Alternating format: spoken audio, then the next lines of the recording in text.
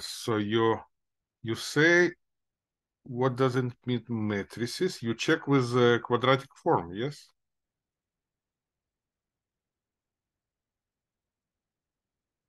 Yeah, yeah. Your my microphone is not working.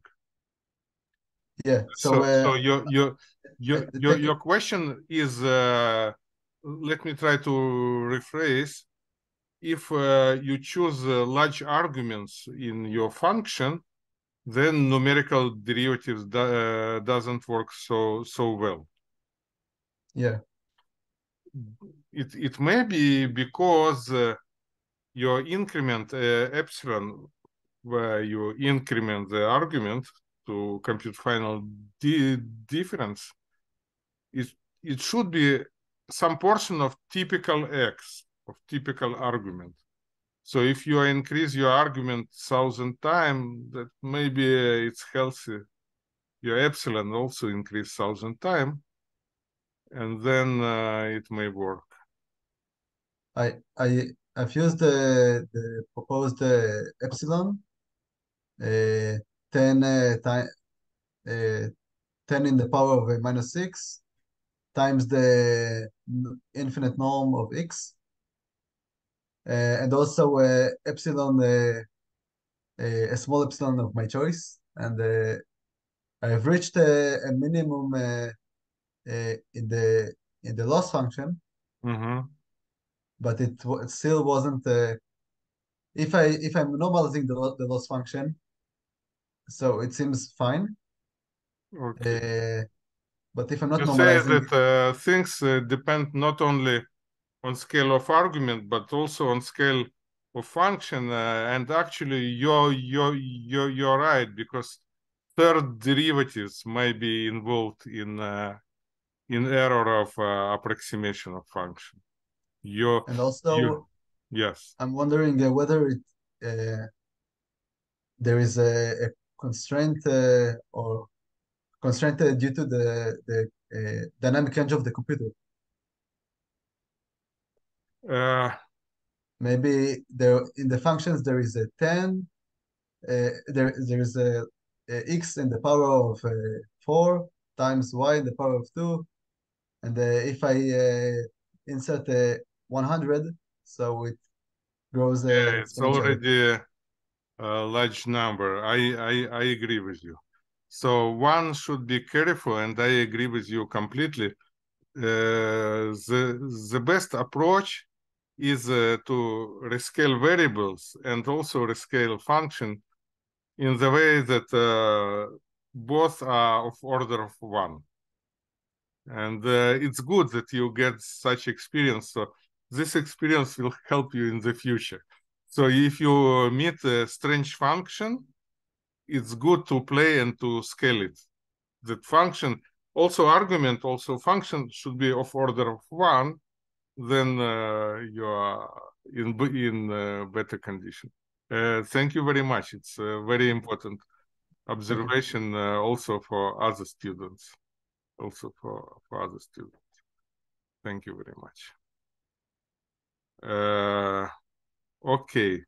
And in general, today's lesson is about convexity, but it would be nice to continue. I have one more nice example related to derivatives and gradients, and in this case, in matrix form. So I will propose that we work on this example. I give you example and hints, and you try to show me a solution. And then we will move to convexity, maybe even have a small quiz. Okay, let me show my whiteboard. Share. Okay, and where is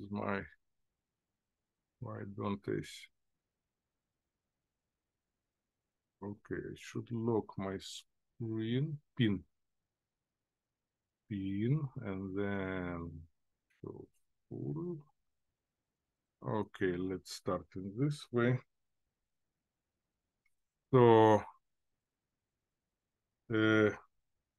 if I have some function of matrix, let capital X is some m by n matrix. So what we f of x is say Rm by n to R. So what would be gradient of f with respect to x? It also will be a matrix, and like we learned with gradients of vector of functions of vectors, there should be the same rule. Inner product of gradient with dx should give me df, differential function. The only thing that if I have two matrices, I just remind me what we already had in the lecture. Let me move it a bit, my picture. If I have two matrices, what is the standard inner product of two matrices? Does anybody remember? It's the trace of B transpose A. Trace, yes, B transpose A or A transpose B is the same. I would write A transpose B, but it doesn't matter. Okay, now we're ready to very nice, interesting example. Assume that f of x, I have again this matrix x, is trace x cube. What is cube of matrix? It's x cube is x by x by x. Okay, I will even open trace x by x by x.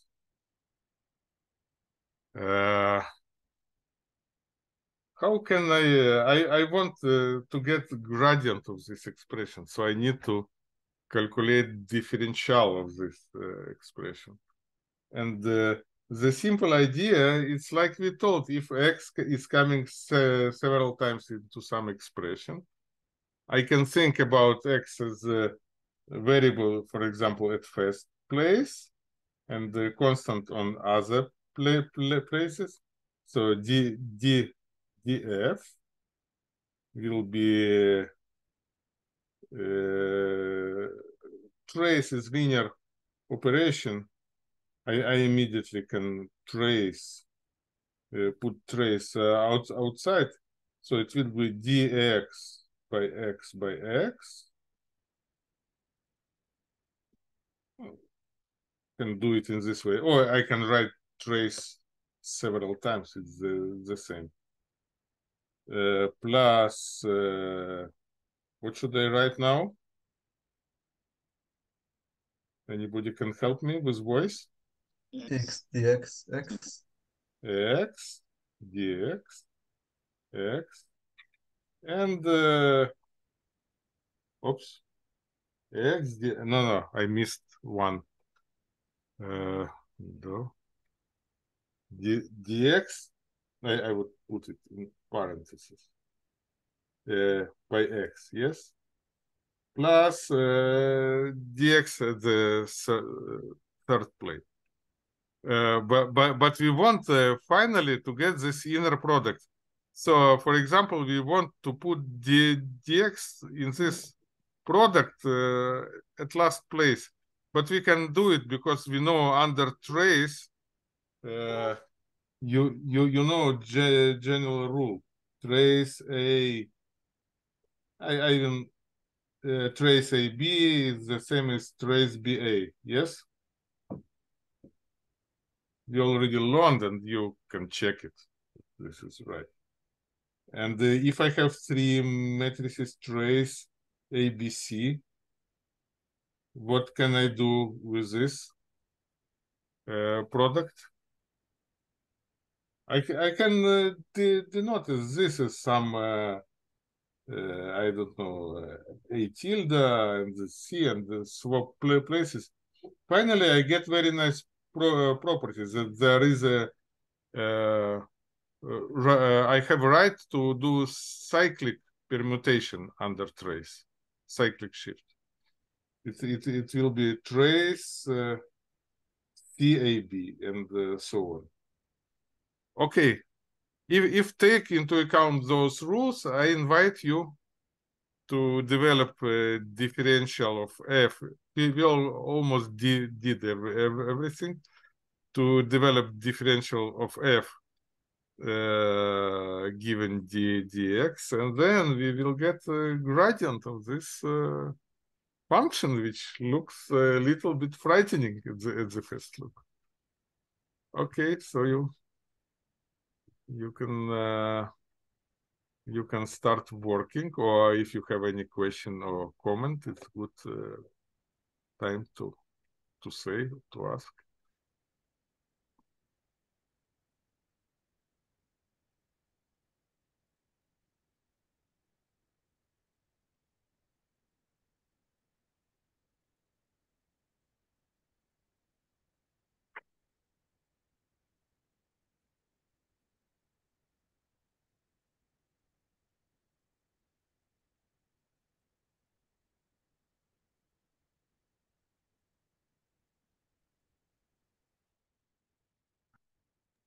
Okay, just start working and raise your hand whenever you are ready.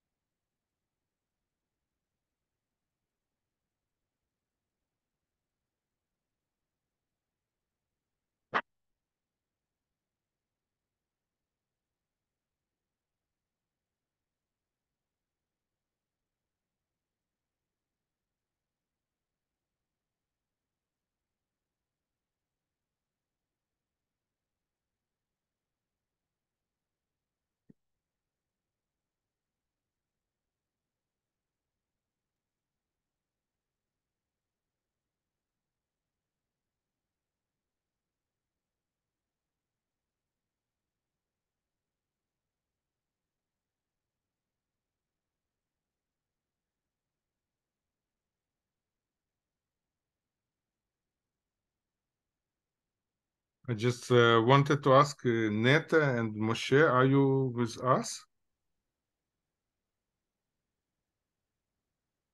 Yes. So if you have you are still working. This part of couple of students finished. If you are working, it's good. And if you have difficulties and want to ask questions, it's also maybe good.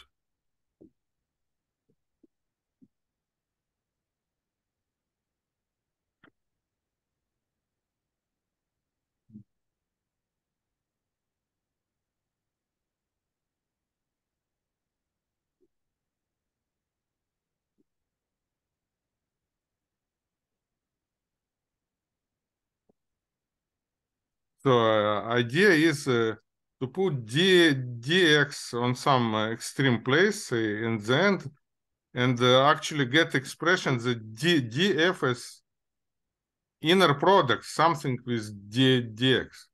And we know that inner product of two matrices is just trace A transpose B. Don't forget about transpose. It will influence the answer in the end.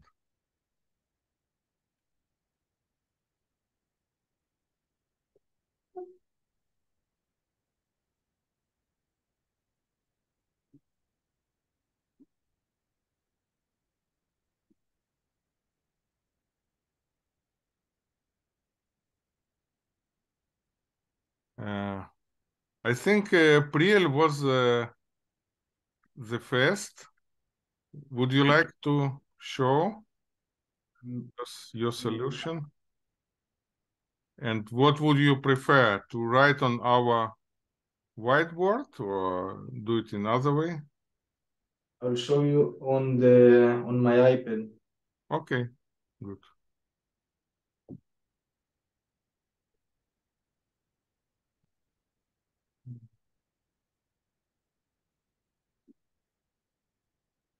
Okay. Do you see? Yes, yes. Okay, so DF is taking D on the trace. We learned that D can come in the trace, and then Why? Because trace is linear operation. yes, and Yes. then we use the product rule, then trace rules for matrix aiding, and I use here the trace rule that can switch positions of the matrices. So it's a 3 trace of this. Trace rules, I inserted the 3 and the definition of inner product.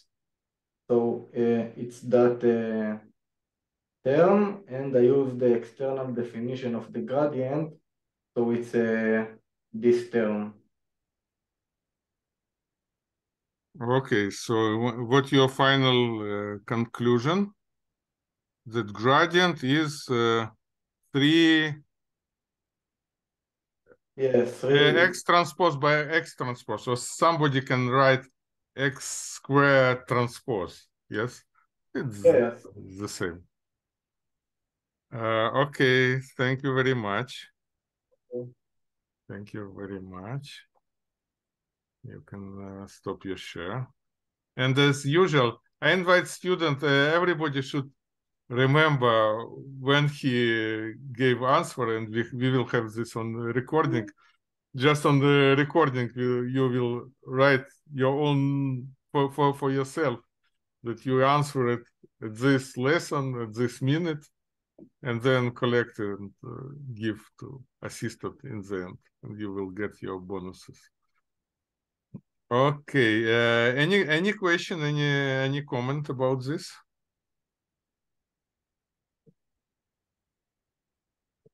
Okay, it seems that everybody agree. So you can stop your share, or I will share my whiteboard. So your conclusion is that gradient of f is 3x squared. I can put it in this way. Transpose.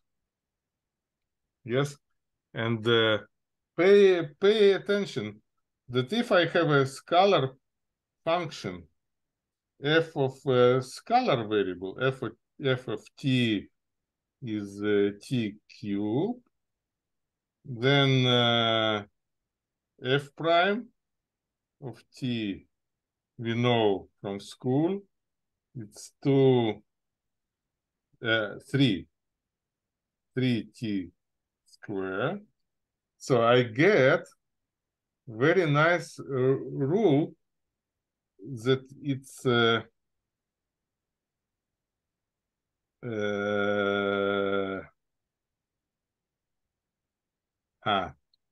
I don't have enough notation. Let me denote this. This is some, I don't know, phi of x.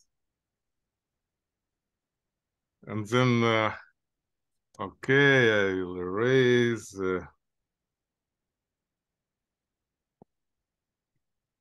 And if I have such, oops, should I? No, where is draw? I have some function phi of t, yes? Phi.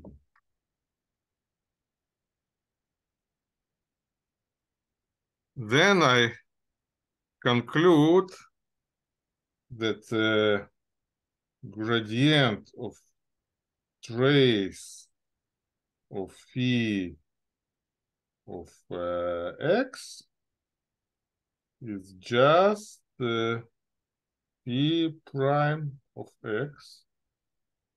So I apply this function to my x, yes? Phi prime of x, but also I should put everything with transpose. And this is very nice formula and very important. In the last lectures in our course, we will learn about optimization in space of matrices, positive semi-definite matrices, so-called semi-definite programming. And there we will use different functions of matrices, but this rule will stay. So once again, if my function is trace of x cube, I take derivative of this scalar function, it's 3x squared, and apply it and get immediate result. So you proved it's for one particular case, and of course it can be very easily in this way expanded to any polynomial, and then to any function which is represented as finite or even infinite polynomial. Okay. So we can assume x in phi is scalar. This is what you said? Here it's scalar. No, x in phi tag of x transpose. You say that we can take the derivative of phi x cube. Just a second. I have phi of t, it's a scalar function of scalar variable.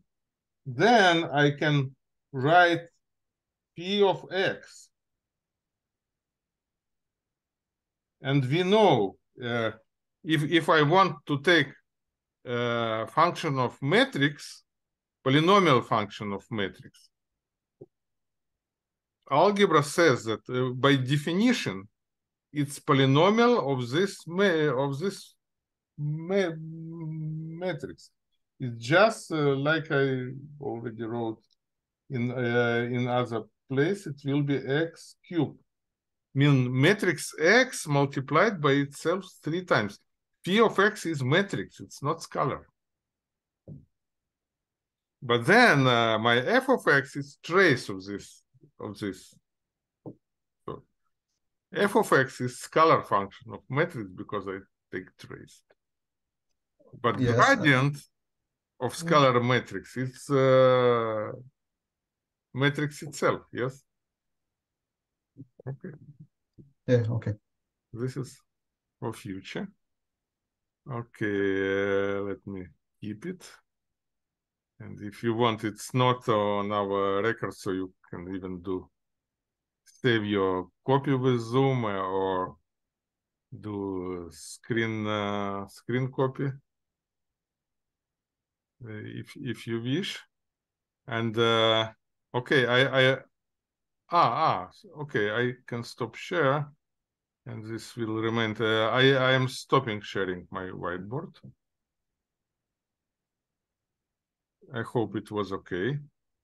And then let me move to my PDF.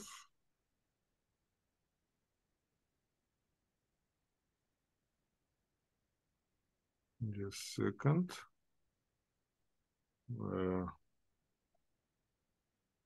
Make one more share. Okay. And now we're moving to convexity part.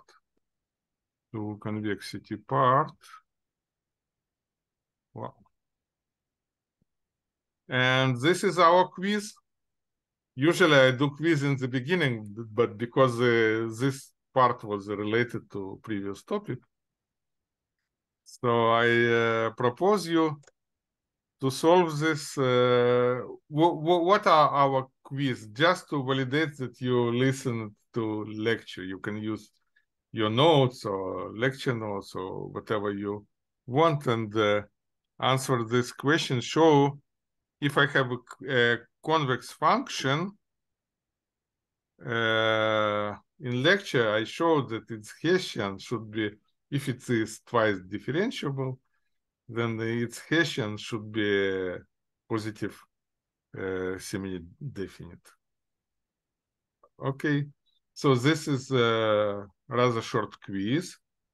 How we do it usually in normal year, you submit it to Moodle, but because we have small number of students, you can just send me, I don't know, your PDF or whatever writing to my email, and I will put your email, my email into message on Zoom. You can start working. Or if you have I'm having a question, yes. I'm having a bit of technical difficulties today. My house doesn't have power, and I'm connected to Zoom through my phone, so I can't actually submit anything today. Just second. You say that you cannot take picture. You write down on piece of paper and take picture and send it. Where we Okay. need to send it? I might be able to do it Okay, on paper. if you will be able, I will put my email. Actually, my email address is on homepage of the course, but I also will put it here. Chat. We need to send the answer to your email. Yes, because small number of students, it will be the easiest for me.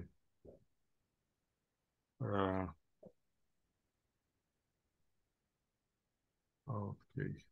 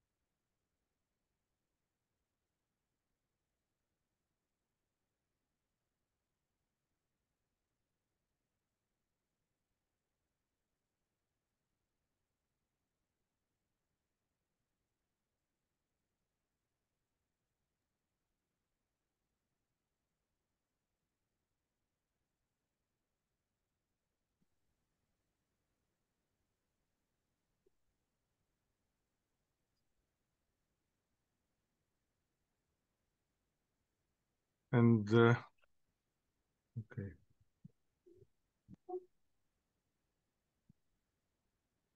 Recording. Okay.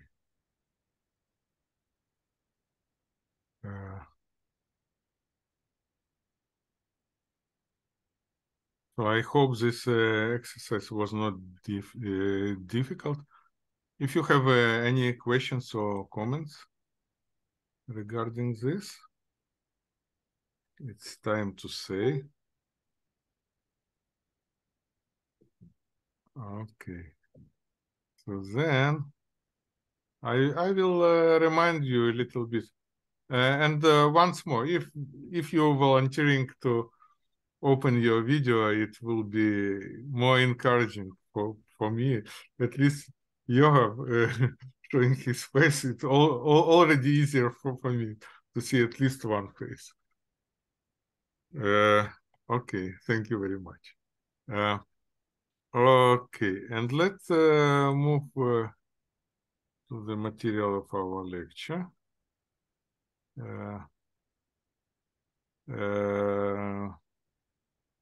Should I go fast by lecture itself? I'm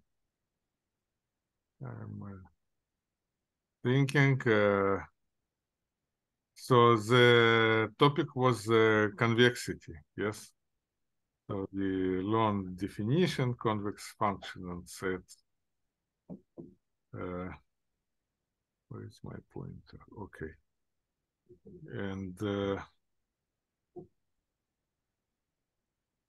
epigraph, extended value function, convex combination, so on, so on, so on.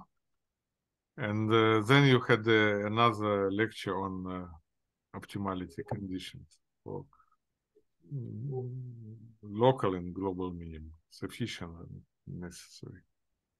Okay, and let's move gradually to our exercises. So, first of all, in the lecture, I will remind you briefly.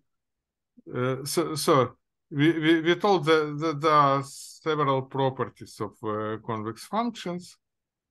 Say intersection, sum, linear transformation, and level subset of convex function are convex sets. Yeah, did you wanted to say something or? Okay.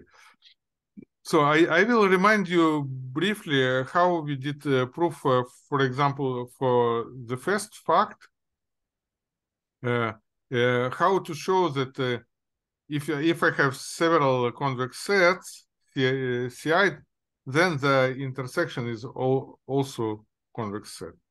So I take two points in this intersection and want to show that alpha x plus 1 minus alpha y is also belonging to this set when alpha between 0 and 1. And then I will prove the set is convex. How do I do it? If 2 points x, y are in intersection, then they belong to each of those sets. Then alpha x plus 1 minus alpha y belong to C1 if xy belong to C1. And if x and y belong to C2, then this combination belongs to C2. So this combination belongs to all of those sets. Then it belongs also to intersection. This is the scheme of the proof.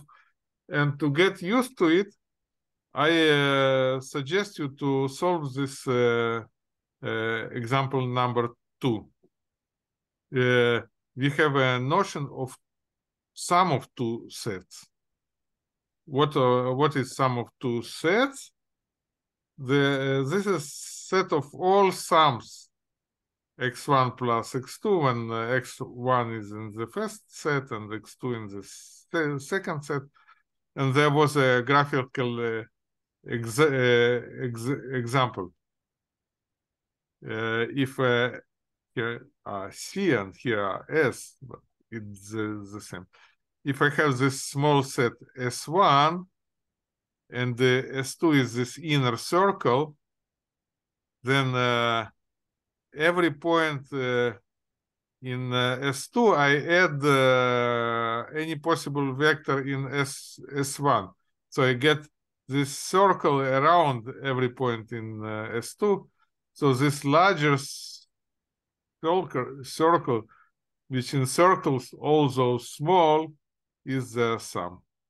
So you can start working to show this. So if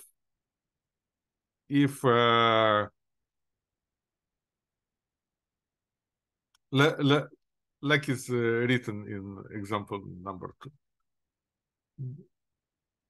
Just start working, and whenever you're ready, or if you have any question on the way, you are welcome to ask. And Priel is already ready. Okay, but we will wait for other students also.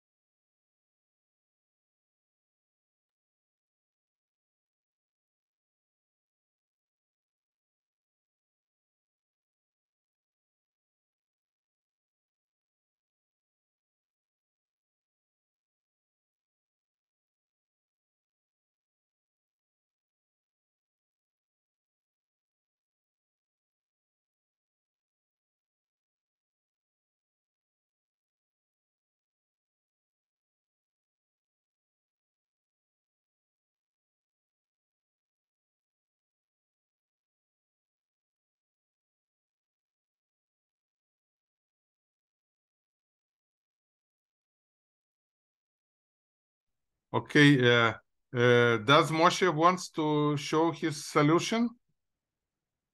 I can show. Okay. Yeah, okay. Did you ask me? I stop my sharing, and you can you like to share your screen? Oh, I wrote on paper. just a second. Moshe, in which way would you like to show, Moshe? I wrote on paper. How is it possible to show that? I think the camera would project it upside down. I don't hear you well. Okay, let's Tomer to try. I see that Moshe has. Tomer, are you with us? Yes, I'm here. Okay. Okay, so I denote big C as the join of C1 and C2. Mm-hmm. And I took a general X and Y in C, 2 points. Mm-hmm. We know that there are, by definition of C, there are X1 and Y1 that are in C1, and X2 and Y2 in C2. So X is X1 plus X2, and Y is Y1 plus Y2. Mm-hmm. I took any alpha in between 0 and 1. And I know that I want to show that alpha x plus 1 minus alpha y belongs to C. Mm-hmm. So we know that this equals to alpha of x1 and x2 plus 1 minus alpha times y1 plus 1 y2. So I opened this expression and wrote it this way. So we know that alpha x1 plus 1 minus alpha y1 belongs to C1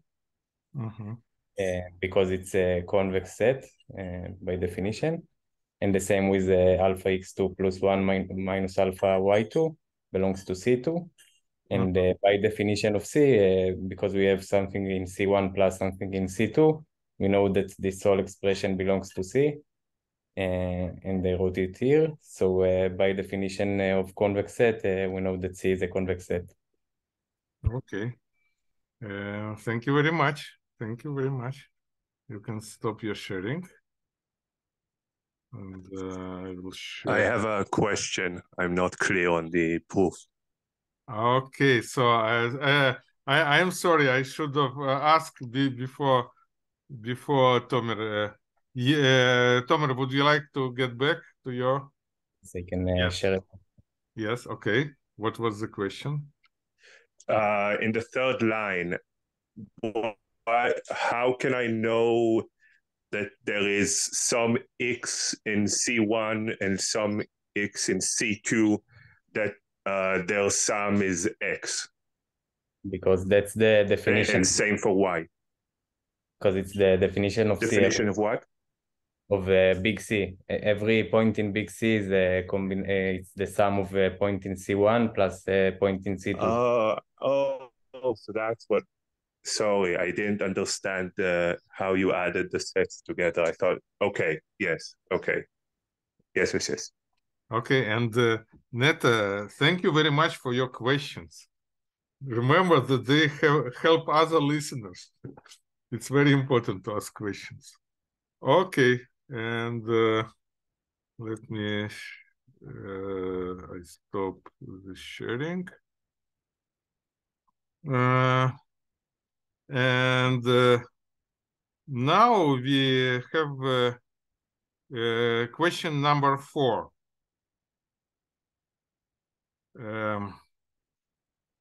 It's formulated a little bit overloaded. It says that f is a function from convex set to R. Let's do a more simple example. Assume that f is a function from R, I don't know, Rn to R, okay? From some n-dimensional space, convex function of vector variable without this restriction. And we want to show that sublevel set of this function is a convex set. So if I choose some alpha and do like in geographic map cross section, if I have a value, if I have some paraboloid, yes, convex function, and do cross section, then this cross section we know that it's ellipsoid, yes, so it's convex. So this is your next challenge. You can start working, and Priel already has solution, very good. But we will wait for other students.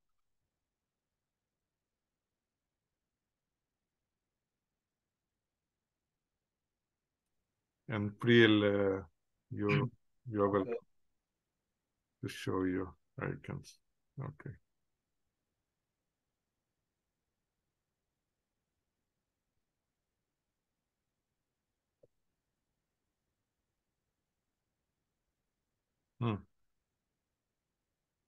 Okay, so just a second. Okay. Now it's working. Yeah. Okay.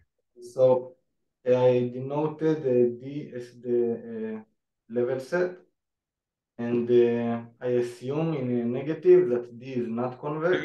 Can you show your pointer, because it's not easy to follow without pointer? Okay, so I assume in a negative that D is not a convex set. So there are x1 and x2 in D, so that because they are belonging to D, so f on them is less or equal to alpha, and the negative assumption tells us that there is a point on the line between them, okay, such that f on that point is not belonging to D. Okay, so if z is not belonging to D, so f on z is greater than alpha. Every point on D is less or equal to alpha. Okay, so I took I said that x1 and x2 we can say that it's ממש equal alpha because we can use on the חתך, if we look at the cross section, yes. cross section of values that less than alpha, and we can use the משפט ערך הביניים to say that there is x2 and x1 that equals alpha. Okay, so there is x1 that fx1 equals alpha, x2 such that f of x2 equals alpha. On the חתך, there is a point between them that f of z is greater than alpha. Yes. Okay, so f on this z, okay, z is a convex combination of x1 and x2 because it's on the line that connects them. So that's fz. It's greater than alpha. We already say that. That's simple algebra. And we say that f of x1 and f of x2 is alpha, so it equals to that expression. And that's a contradiction to the definition of a convex function f, that f on a convex combination should be less or equal to this. So we got a contradiction, so we end our proof. Okay. Because we got this assumption, negative assumption. Okay, thank you very much. But keep it still on the screen. Any comment, any question about this proof, or maybe it may be shown in simpler way? I think we can prove it without assuming without הנחה בשלילה. Without looking for contradiction there. Yes. Okay. Yeah. Yes. Can you show it on this, or you want to show your okay yeah they didn't show us yet, so it's your turn to show your version of the proof. Stop the share. Yeah, yes.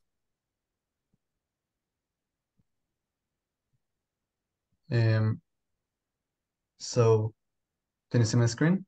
Yes.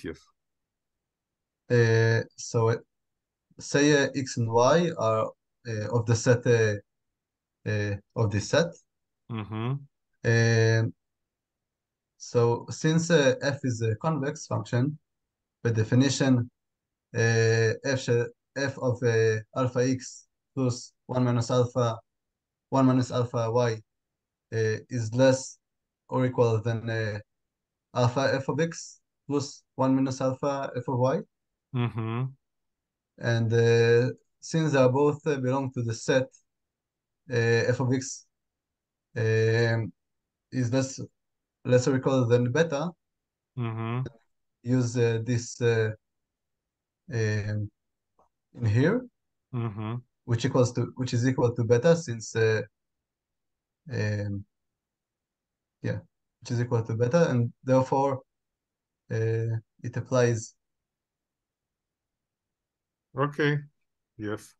Thank you very much. So both of you are getting your bonus, and thank you very much. And we continue with more examples. Where is my screen? Okay. And one more example, it may be the last example for today. Norm. General, it happens the general norm of a vector is a convex function. Do I record? Yes, I am recording. What examples of norms do we know? Everybody knows Euclidean norm of a vector, just square root of sum of squares of components. But there are many other norms. For example, P norm, so-called P norm. Euclidean is 2 norm. And if we take sum of components, absolute value in degree P, and take our 1 over P, for P greater or equal to 1, it also works. For example, when P is 1, it's so-called L1 norm. It just will be sum of absolute values. And if P goes to infinity, it's infinite norm. It will be just maximal absolute value. And all those are norms and many more. It's just example of 2 norm and P norm.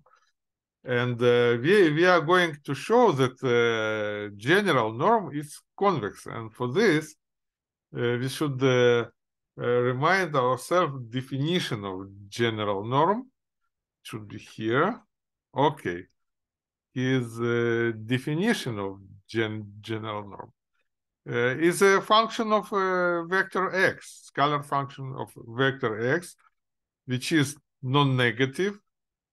It's 0 only if x is 0 vector. It's I forgot the name of this property. It's like linear, but with alpha under absolute value. It has some special name. Does anybody remember the name of this property? But in short, if alpha is a number, by the way, it may be also a complex number, but we will do it now in real. Then norm of alpha x is absolute value of alpha multiplied by norm of x. And triangle Absolute homogeneity. Homogeneity, yes? Yes. Homogeneity or homogeneity, something like this. And the last property is triangle inequality, norm of sum of 2 vectors less or equal sum of norms. Its geometric meaning is here. And the challenge is now using definition of convex function and those 4 properties to show that general norm, including all those and many more, is a convex function. You can start working, and I see that Priya already has solution. But we will wait for... yeah, it was from previous time. Okay. Okay, you can start working. And I will pause the recording, and please remind me to resume recording. And I resumed my recording. It's very good. It's a very good point you started. Okay, please, Tomer, show us. Okay, so I denoted the f of x as norm of x, and I took alpha between 0 and 1, and general x and y in Rn if it's norm of R. Okay, but it doesn't have to be Rn, it can be anything. So I wanted to show that f of alpha x plus minus alpha y is smaller or equal to alpha f of x plus 1 minus alpha of f of y. So first is the definition of A, so we get the norm of alpha x plus 1 minus alpha of y. And the second inequality we get from the triangle inequality plus property 3, which was that norm of alpha x is alpha in absolute value norm of x. Okay. So that absolute value of alpha, norm of x, plus 1 minus alpha in the absolute value, norm of y. It's homogeneity, something like this, Yes. yes? Okay. Yes. And we know that alpha and 1 minus alpha is bigger than 0, so we can lose the absolute values. Mm-hmm. And we use again the definition of f, and we get that alpha f of x plus 1 minus alpha f of y. And by the convex definition, convex function definition, we get that f of x is convex. Okay. Thank you very much. Thank you very much. Any question, any comment? It's rather clear. Rather clear. Okay, you can stop your share. And actually, you see, we finished rather early. And now we can gradually move to reception hours if there is any need. What usually we do, we have a free conversation, free mathematical conversation, and then conversation about homework and so on, and then conversation about personal issues without recording. So any mathematical remark or anything regarding homework? Okay, then